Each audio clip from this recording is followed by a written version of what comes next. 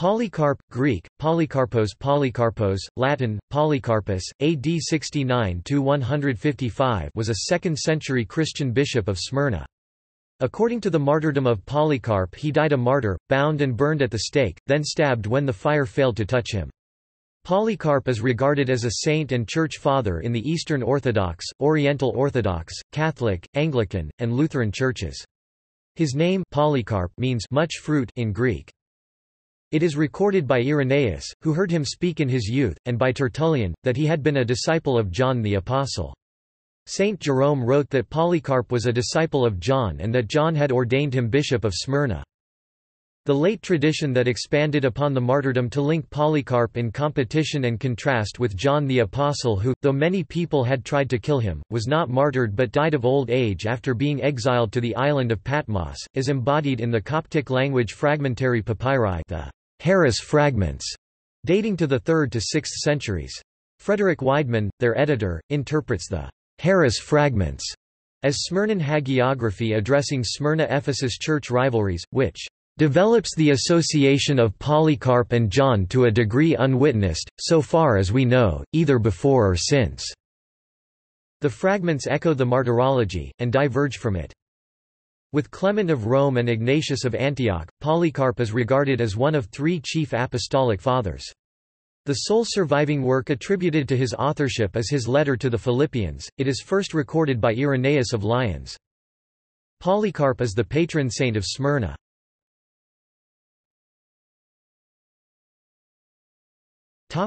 Surviving writings and early accounts. The sole surviving work attributed to him is Polycarp's letter to the Philippians, a mosaic of references to the Greek scriptures. It, and an account of the martyrdom of Polycarp that takes the form of a circular letter from the Church of Smyrna to the churches of Pontus, form part of the collection of writings Roman Catholics and some Protestants term, the Apostolic Fathers, to emphasize their particular closeness to the Apostles in church traditions. After the Acts of the Apostles, which describes the death of Saint Stephen, the martyrdom is considered one of the earliest genuine accounts of a Christian martyrdom, and is one of the earliest known Christian documents of this kind.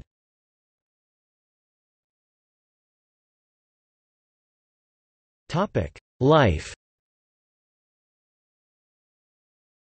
There are 2 chief sources of information concerning the life of Polycarp, the letter of the Smyrnaeans recounting the martyrdom of Polycarp and the passages in Irenaeus' Adversus Heresies. Other sources are the epistles of Ignatius, which include one to Polycarp and another to the Smyrnaeans, and Polycarp's own letter to the Philippians. In 1999, some 3rd to 6th century Coptic fragments about Polycarp were also published.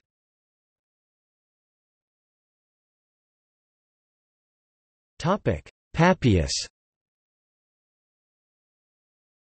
According to Irenaeus, Polycarp was a companion of Papias, another hearer of John, as Irenaeus interprets Papias' testimony, and a correspondent of Ignatius of Antioch. Ignatius addressed a letter to him, and mentions him in his letters to the Ephesians and to the Magnesians. Irenaeus regarded the memory of Polycarp as a link to the apostolic past. He relates how and when he became a Christian, and in his letter to Florinus, a fellow student of Polycarp who had become a Roman presbyter and later lapsed into heresy. Irenaeus stated that he saw and heard Polycarp personally in Lower Asia. Irenaeus wrote to Florinus, "I could tell you the place where the blessed Polycarp sat to preach the word of God. It is yet present to my mind with what gravity he everywhere came in and went out, what was the sanctity of his deportment, the majesty of his countenance, and what were his holy exhortations to the people. I seem to hear him now relate how he conversed with John and many others who had seen Jesus Christ, the words he had heard from their mouths. In particular, he heard the account of Polycarp's discussion with John and with others who had seen Jesus." Irenaeus also reports that Polycarp was converted to Christianity by apostles, was consecrated a bishop, and communicated with many who had seen Jesus. He repeatedly emphasizes the very great age of Polycarp. Polycarp kissed the chains of Ignatius when he passed by Smyrna on the road to Rome for his martyrdom.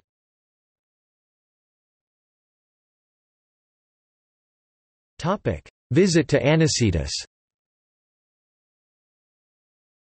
According to Irenaeus, during the time his fellow Syrian, Anicetus, was the bishop of Rome, in the 150s or 160, Polycarp visited Rome to discuss the differences that existed between Asia and Rome, with regard to certain things, and especially about the time of the Easter festivals.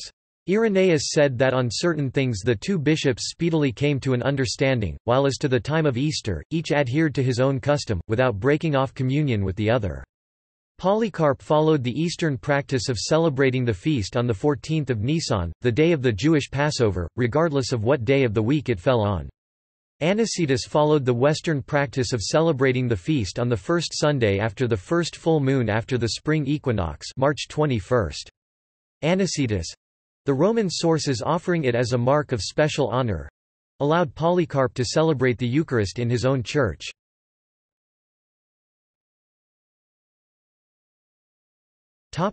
Date of martyrdom. In the martyrdom, Polycarp is recorded as saying on the day of his death, 86 years I have served him, and he has done me no wrong, which could indicate that he was then 86 years old or that he may have lived 86 years after his conversion. Polycarp goes on to say, "How then can I blaspheme my King and Saviour? You threaten me with a fire that burns for a season, and after a little while is quenched, but you are ignorant of the fire of everlasting punishment that is prepared for the wicked." Polycarp was burned at the stake and was pierced with a spear for refusing to burn incense to the Roman emperor. On his farewell, he said, "I bless you, Father, for judging me worthy of this hour, so that in the company of the martyrs I may share the cup of Christ." The date of Polycarp's death is in dispute. Eusebius dates it to the reign of Marcus Aurelius, c. 166–167. However, a post-Eusebian addition to the martyrdom of Polycarp dates his death to Saturday, February 23, in the proconsulship of Lucius Statius Quadratus, which works out to be 155 or 156. These earlier dates better fit the tradition of his association with Ignatius and John the Evangelist. However, the addition to the martyrdom cannot be considered reliable on only its own merits. Lightfoot would argue for the earlier date of Polycarp's death, with which Killen would strongly disagree. In addition, some have proposed a date in 177. However, the earlier date of 156 is generally accepted.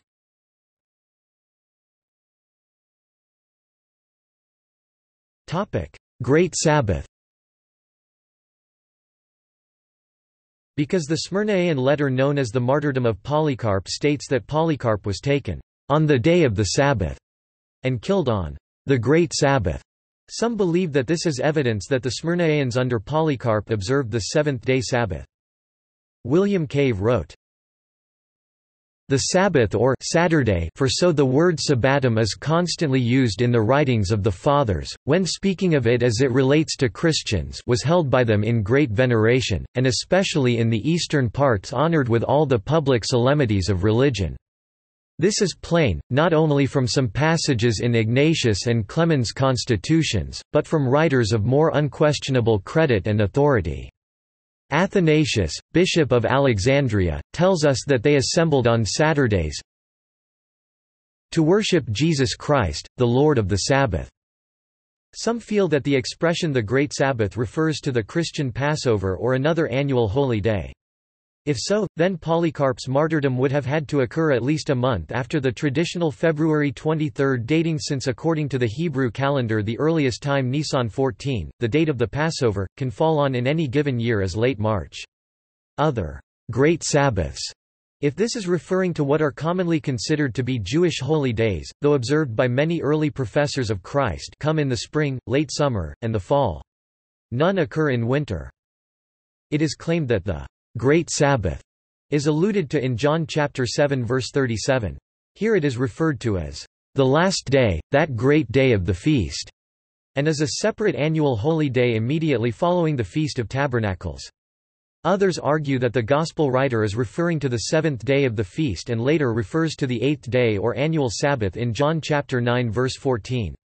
It is more likely that the Great Sabbath as referred to in the martyrdom of Polycarp is alluded to in John chapter 19 verse 31, which points out that weekly Sabbath day following the day of the preparation was a high day or great.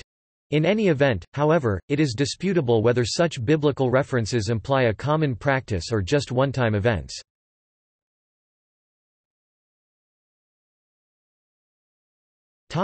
Importance. Polycarp occupies an important place in the history of the early Christian Church. He is among the earliest Christians whose writings survived. Saint Jerome wrote that Polycarp was a disciple of the Apostle John and by him ordained Bishop of Smyrna. He was an elder of an important congregation which was a large contributor to the founding of the Christian Church. He is from an era whose orthodoxy is widely accepted by Eastern Orthodox churches, Oriental Orthodox churches, Church of God groups, Sabbatarian groups, mainstream Protestants and Catholics alike. According to David Trobisch, Polycarp may have been the one who compiled, edited, and published the New Testament. All of this makes his writings of great interest. According to Eusebius, Polycrates of Ephesus cited the example of Polycarp in defense of local practices during the Quartodeciman controversy. Irenaeus, who had heard him preach in his youth, said of him, "A man who was of much greater weight, and a more steadfast witness of truth, than Valentinus, and Marcion, and the rest of the heretics." Polycarp had learned from Apostle John to flee from those who change the divine truth. One day he met in the streets of Rome the heretic Marcion who, resenting that Polycarp did not greet him, said, "Do you know me?" The saint replied, "Yes, I know you, the firstborn of Satan." Polycarp lived in an age after the deaths of the apostles, when a variety of interpretations of the sayings of Jesus were being preached. His role was to authenticate orthodox teachings through his reputed connection with the apostle John. A high value was attached to the witness Polycarp could give as to the genuine tradition of old apostolic doctrine. Weiss commented, "His testimony condemning as offensive novelties the figments of the heretical teachers." Irenaeus states that on Polycarp's visit to Rome, his testimony converted many disciples of Marcion and Valentinus.